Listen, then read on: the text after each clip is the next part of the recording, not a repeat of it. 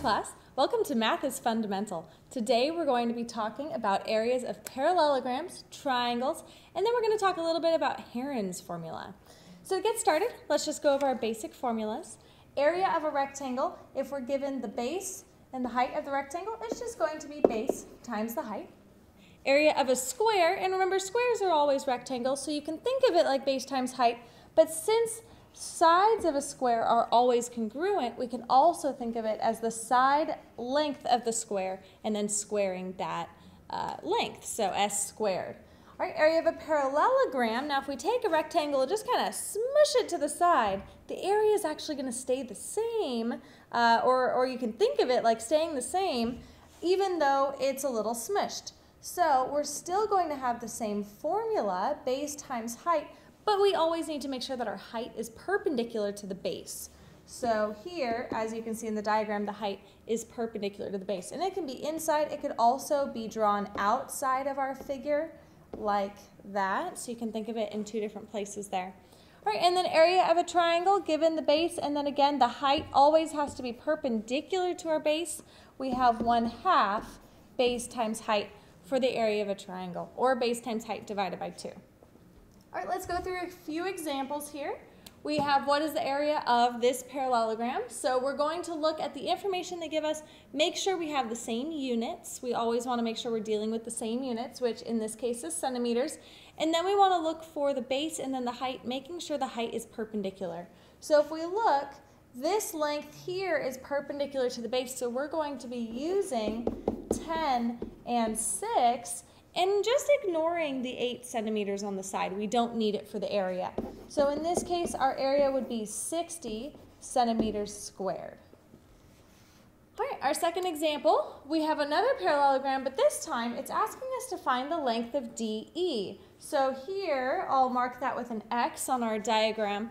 Now, if we look at what we have, I mean, we can think about right triangles, but we don't quite have enough information to solve based on just a right triangle. So what we're going to do is we're actually going to find the area of the figure and then kind of use that area to find X. So if we look, we have this base here, DA. Remember, a base can be any side of the parallelogram, not just the one on the bottom.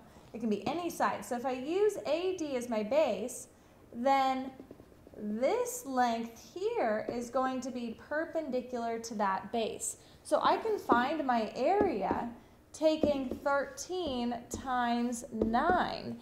And 13 times 9 is 117 inches squared. So my area is 117 inches squared. Now if we look, we also have another pair of a base and a height. Let me switch colors so you can see. If I decided that AB was my base, then this length here would be my height. And because it's the same parallelogram, it's actually going to be the same area. So what I can do is I can take that area, 117, and set it equal to the base of 9.4 times its perpendicular length, which is the height x. So I can use the area and make a formula or an equation, to find x. And then if I divide by 9.4, x is going to be approximately, let's see, to the nearest tenth, we get 12.4 inches. All right, so just kind of working around the problem there. Okay, our next example, lots of examples today. We have find the areas of the following figures. First, we have a triangle. So remember, our area is 1/2 base times height. But if we look, our base and our height, which are perpendicular to each other, and they're both legs of our triangle, since it's a right triangle, they don't have the same units. So I need to change the units first in order to be able to find my area. And technically, it doesn't matter which direction you change them, either both into inches or both into feet, but sometimes one is going to be a little easier than the other. If I change 1 foot into 12 inches, then my two lengths are both whole numbers. If I instead decided to change 5 inches into feet, I would have a decimal to work with. Okay, so let's see, 1/2. My base is now 12 inches. My height is 5. And multiplying those together, I have, let's make our page a little extended here. I have area is 30, and then my units are inches, because I changed them both into inches, And we always square our units when we find the area. Okay, and last example on this page, we have a figure here with a square and then a triangle on top. So what we're going to do is we're just going to find the area of each one separately and then add them together. Now, since it shows us with these tick marks here that these sides are all the same, that means this length is also 6 inches. So if I find the area of my square, it's going to be 6 squared, which is 36 inches squared. All right, and then the area of my triangle is going to be 1/2 base length, which is 6, times the height, which is 8, and that's going to be 24 inches squared.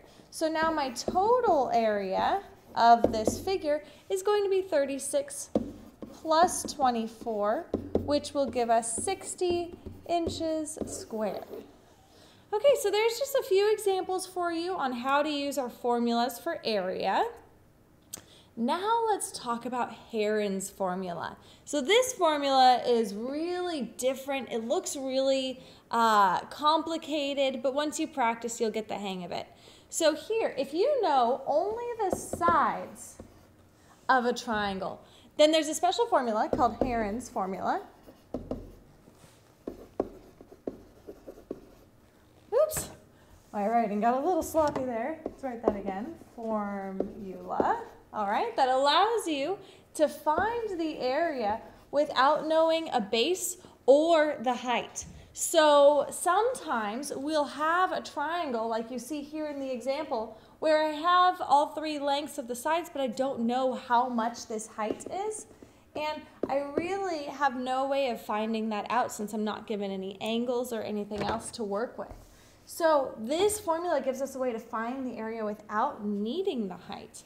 So here we have a formula, A equals the square root of S times S minus A times S minus B times S minus C.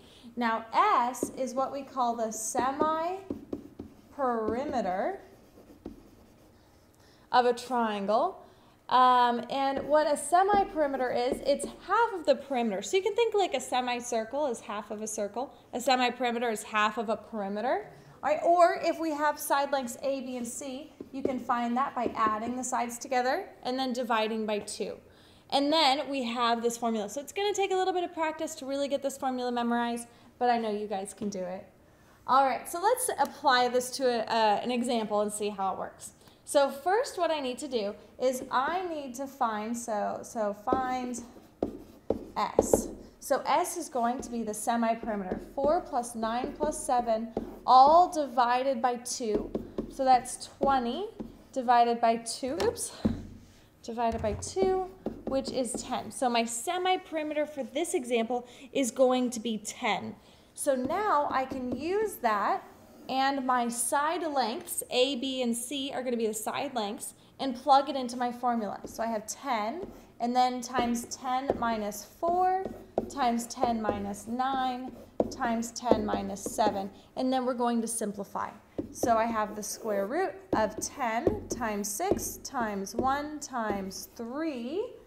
Okay, so now breaking it into primes, I have 2 times 5 and 2 times 3 times 3.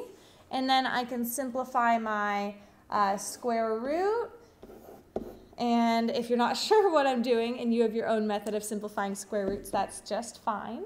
All right, so here I have 2 times 3 and then the square root of 5 on the inside, or 6 root 5. And then I look for my units, which were centimeters. I'm finding area, so I always want to square those units. All right, and that concludes our lesson for today. Thank you so much for watching, and remember, math is fundamental.